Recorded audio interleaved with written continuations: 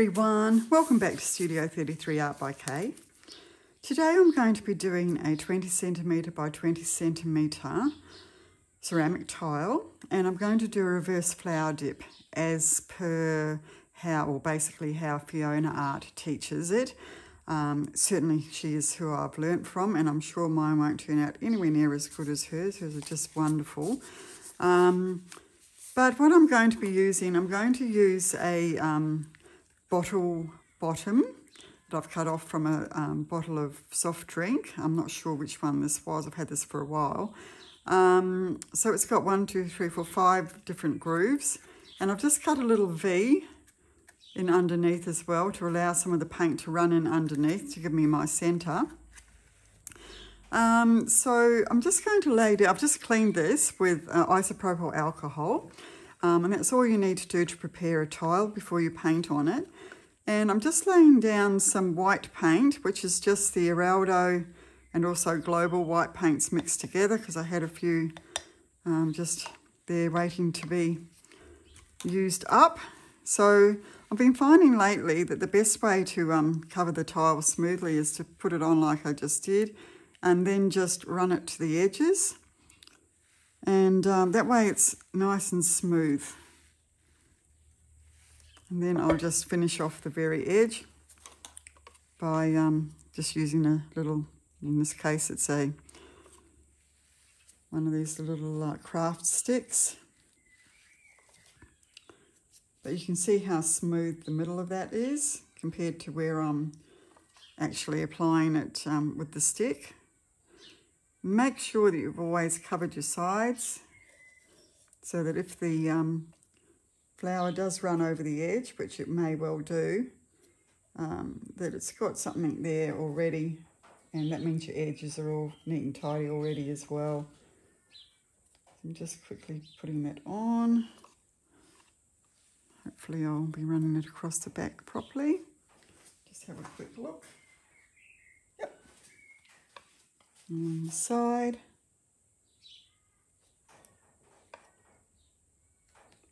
Okay, so as you can see, where I tilted, the paint is beautiful and smooth, and then where I'm doing it with the stick, you know, it's still, you can see a few little grooves and bumps, but it will dry flat.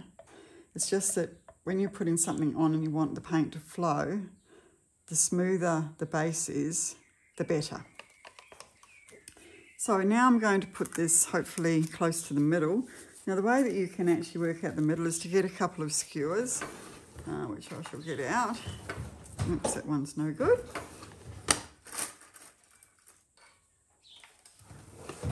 And just basically lie them across the middle from corner to corner. Drop it down, pick it back up, and then do the same the other way.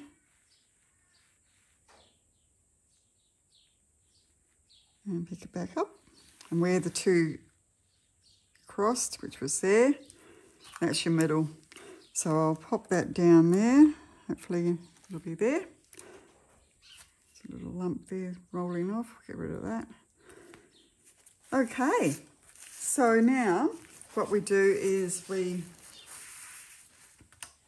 pour the paint into the middle, and today I'm using the Vallejo Pearl Medium and Amsterdam Titanium White. Now all my paints have been mixed with Australian Floetrol, and I will put the colours in the description box below, and you get to that by clicking on the title of this video, but that won't work if you're on a smart TV, so you need to be on a mobile phone or a some sort of other device. So I'm just going to start off by pouring the Vallejo in the middle. Hardest part is to get this to run evenly. But you don't have to worry too much, because if it's not perfect, well, nothing in nature is perfect, so it doesn't really matter too much. This is Eraldo Pinky, which is a lovely bright pink, as you can see. Actually, I'll put the lighter colour first. This is the Eraldo Rose.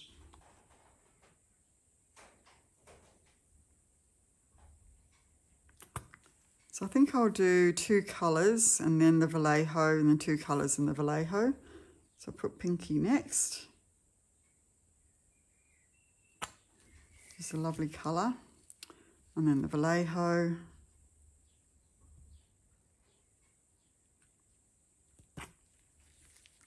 And then I've got the Global Magenta.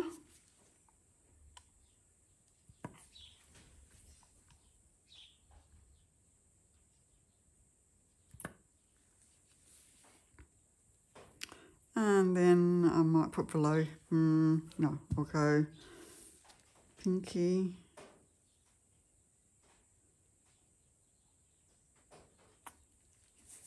And then the Vallejo.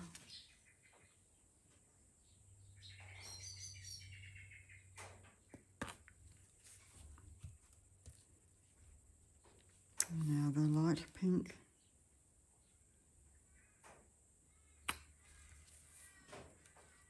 And the pinky.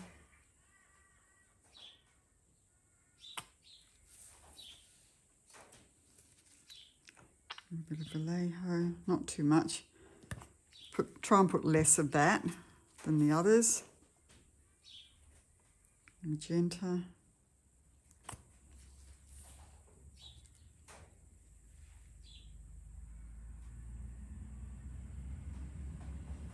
I don't know why this always happens to me, where I get the one going closer to the edge than the others, even though I'm not on my turntable this time, so I don't know. Maybe the table's not completely level, although when I use a level, it shows that it is level, so anyway. Next colour, I'll put some more Vallejo.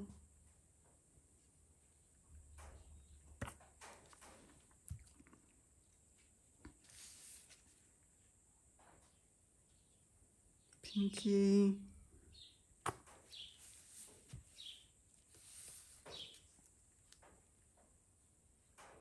I won't do too many more.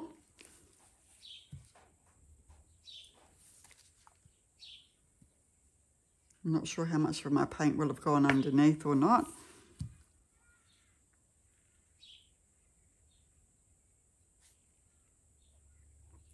And finish off with the magenta. Then I'll just get my straw and just gently blow on that, get all the paint off. Now I just use a meat skewer. This is interesting how I'm getting this jagged line going around here. I've never seen that happen before. I'm just going to draw straight through the flower like that, for each petal.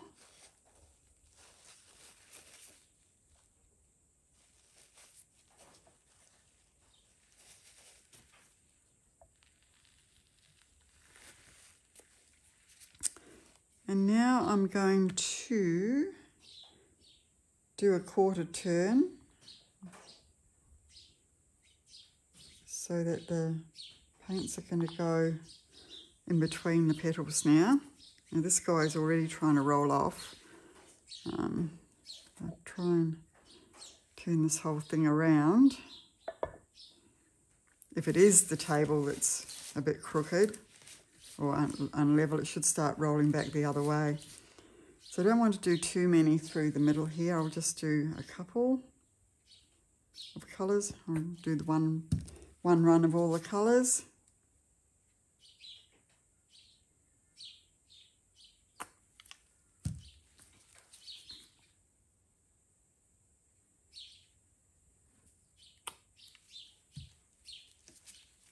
Just doing 3 colours all together.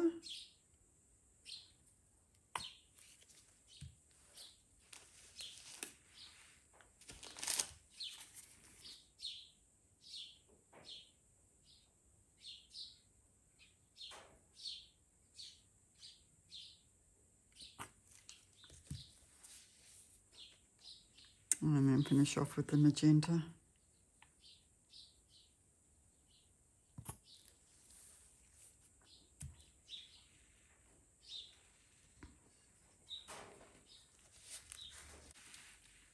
And now I'm just going to lift that off, straight off. Doesn't look like my colours ran underneath at all, which is what I would hope would happen. It's interesting how we've got all this here, and I'm not sure why. Don't know. Oh wait, I think it's where I had those little grooves underneath, and that's what they've done instead of the paint flowing underneath. How interesting. Okay, so now I'm just going to put a little puddle in the middle of the colours to create a centre.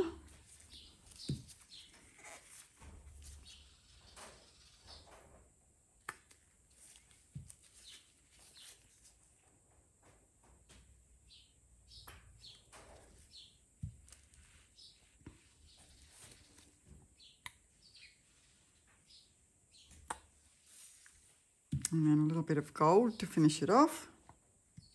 I must say I did one of these previously where I put the ballet slipper as the base colour, and I really liked it a lot better actually, to tell you the truth. Still, this is nice. So now I'm going to run those little petals that I did, I'm going to run the colour from them into the centre.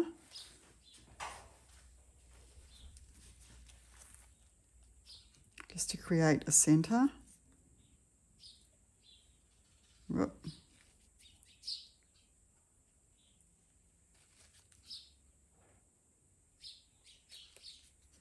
And now I'm going to come in between the petals as well.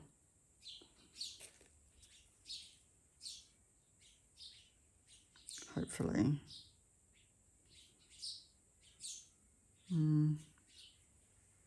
No, maybe from the centre would be better, like that.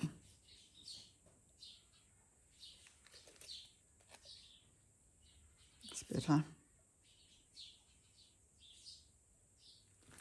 Okay.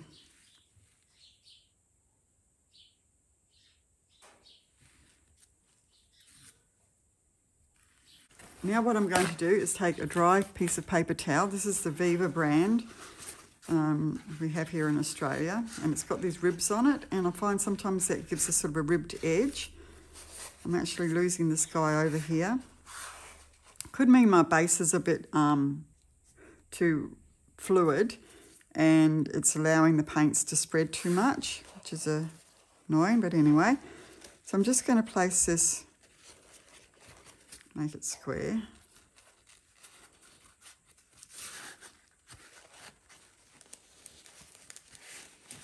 Consistency is key, as they say, and where my base was a bit too thin, it's letting the paints run too much. So I'm just going to place this in the middle, let it drop down, and go all the way over. And I'm just going to make sure I've got rid of all the air bubbles out from under there. And now we're bringing each corner up into the centre. So try and get as close to the actual centre as possible, because when you lift, you don't want to skew your pattern if you can help it. Now just bring up the other corners as well into the middle.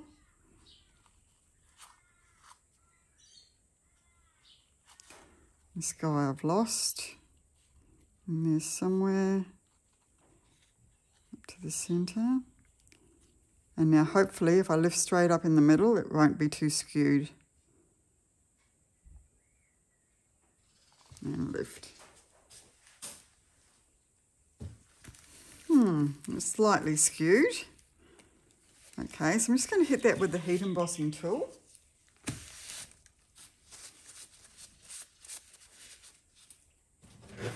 This will burst any bubbles, but also help to bring up the lacing.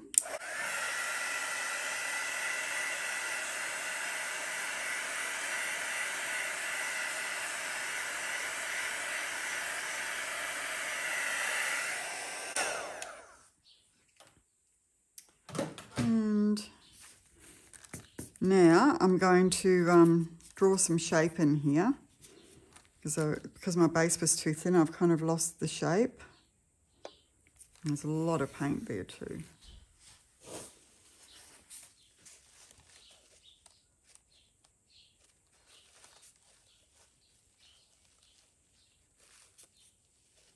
I'm just gently drawing in the shape again,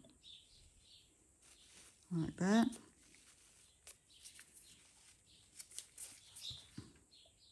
And bring these out again.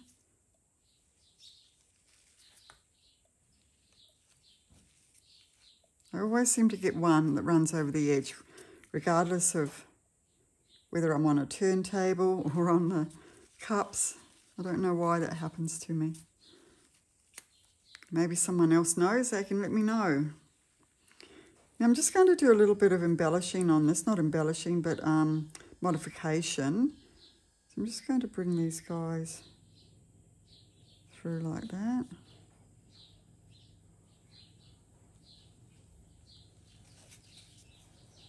Until this base was definitely too wet, too thin I should say.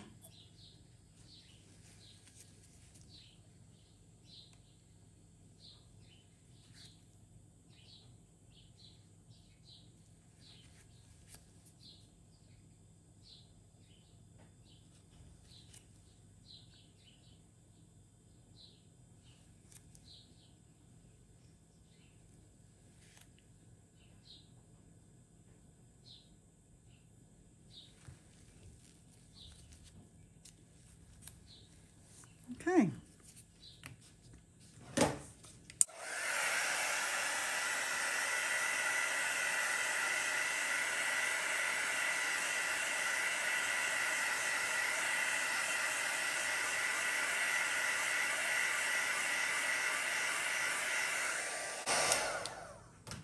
So every time I use the heat embossing tool, it sort of brings up more definition.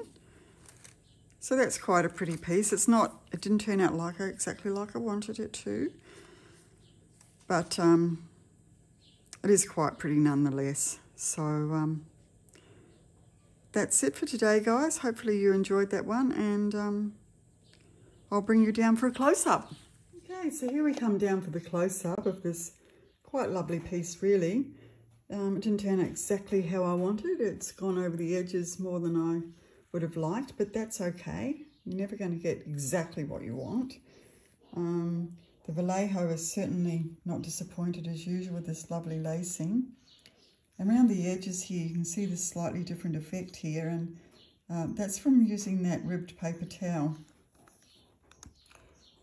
So it's quite lovely, as I say, beautiful edging there. Some very nice lacing and so on. So that's that for today, guys. I did touch up my edges where I'd done the lift with the paper towel. It did take some paint off the edges there. Whoops. And so I did put some more on there. Also checked to make sure my edges were covered, and then wiped all the drips from underneath. If you don't wipe those drips from underneath, they can keep drawing the paint off, and when you go back to check on your piece in an hour or so time, you can find that half of it will be on the table. So always check those drips, okay? All right, so that's it for today, and hopefully you enjoyed that one, and I'll see you back here in Studio 33 in the not too distant future. Until then, stay safe. Bye-bye.